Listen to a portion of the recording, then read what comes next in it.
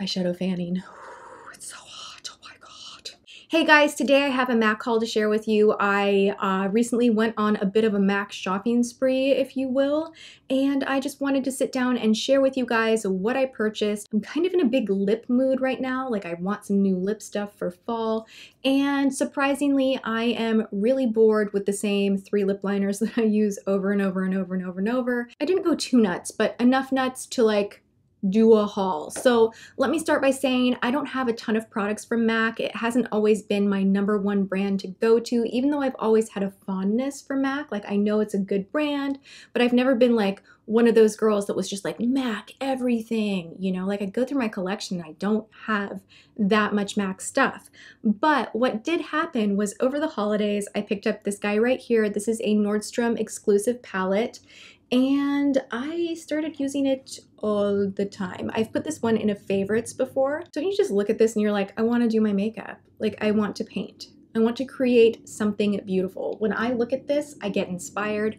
I love it. I reach for this. I use at least one shade every single day. I kid you not. I love this palette. This is like a gateway drug. If you do not want to get hooked on MAC, don't buy this one. Just don't. Stick with whatever else you have. Don't do it. Because this just kind of started the whole thing, and now I'm on this like crazy MAC thing. I don't know what's happening, but it's happening.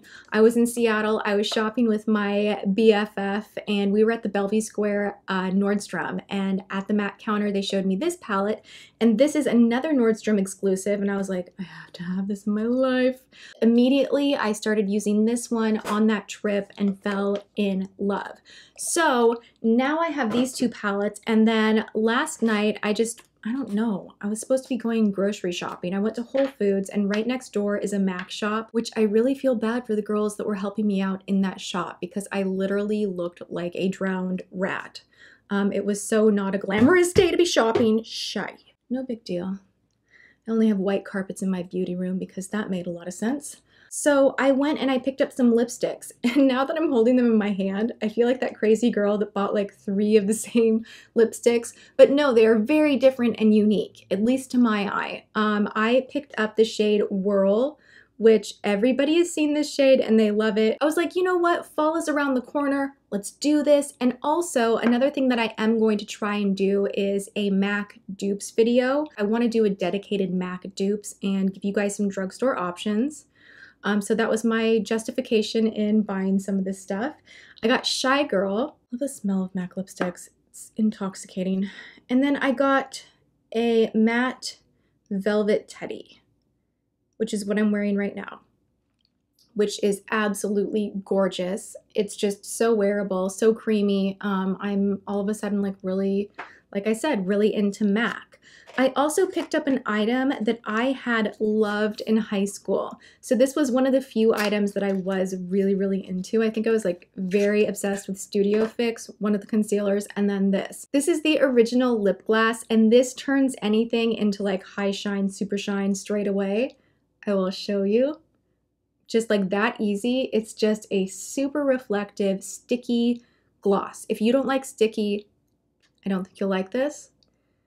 But I remember just using this with different pigments. I would even take eyeshadows and turn them into lip glosses with this guy right here. And it's like a never-ending tube. I mean, you need the tiniest amount and it just shines up the lips beautifully. So I wanted to grab that. I was already using this morning and it kind of became family with the rest of my makeup already. This is the shade Soar. I'm really feeling this kind of a matte brown kind of a thing, or high shine gloss nude. That's kind of what I'm going for right now, and these liners are just absolutely creamy, and I for the longest time have only done very neutral liners.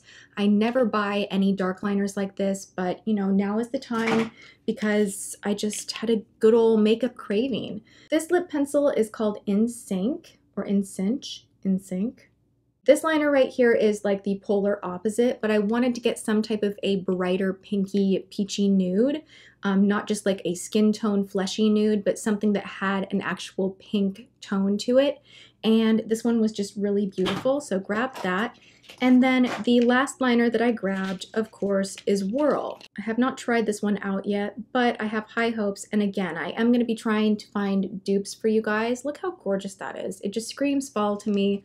And I am already very excited for the cool down. Even here in California, I'm just like, oh my gosh, I'm over it. I am over sticking to the seat of my car. I am over sweating.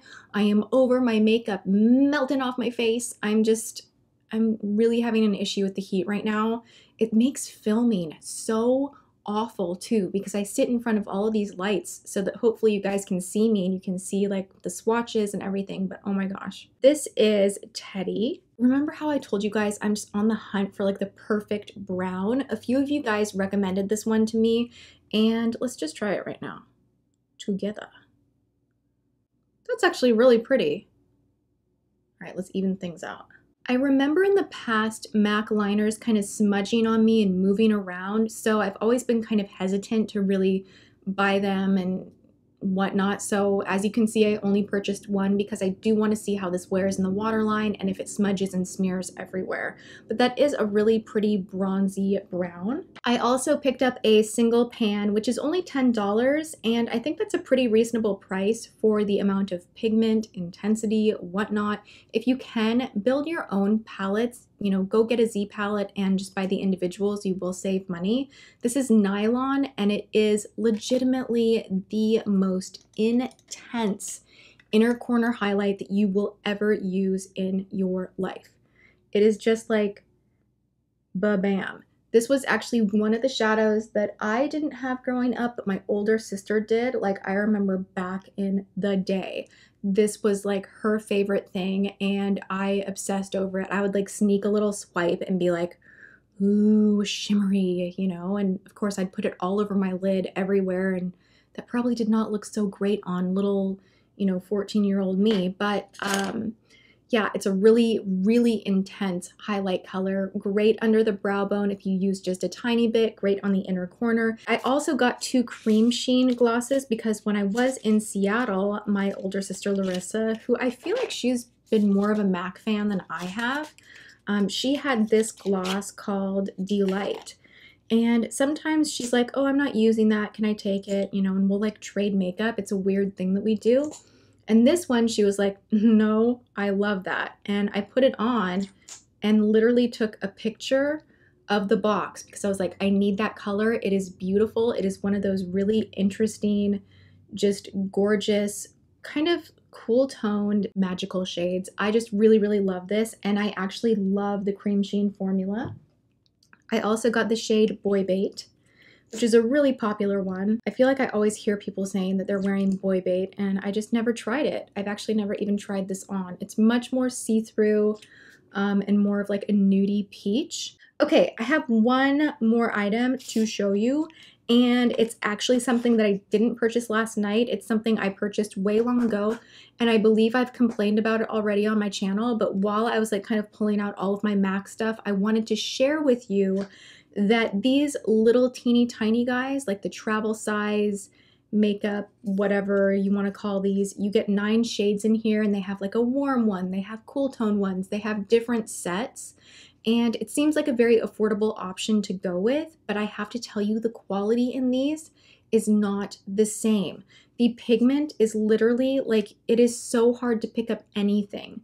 Swatched, like I can't even swatch that. It's the weirdest thing ever. And when I was at a matte counter, I was like, be real with me. Tell me, is this the same quality as what you would get in an individual pan? And they're like, no, a lot of people are complaining about that. So I just wanted to give you a heads up that I feel like the quality in these is a lot different. Some of them are good, some of them are all right, but not every shade in here is going to be identical to what the larger pans offer. So I kind of feel like I wish I had not purchased this, and I never reach for it actually. I always reach for this guy right here and I travel with it. So yeah, So those are all of my brand new MAC goodies. I am going to try and find dupes for everything that I shared with you. Eventually, I'm going to get that done. It's like my mission right now is to bring you guys, you know, the more luxury options, but also give you some really great affordable ones as well. And I already have another dupes video like set up, ready to go, ready to come your way very, very soon. But a MAC one will be on its way. If you have any dupes that you know of that would match up for any of the items that I shared with you today, leave that in the comments below. And I hope you guys enjoyed kind of digging through all of the things that caught my eye at MAC. And I will see you guys next time. Thank you so much for hanging out. Mwah.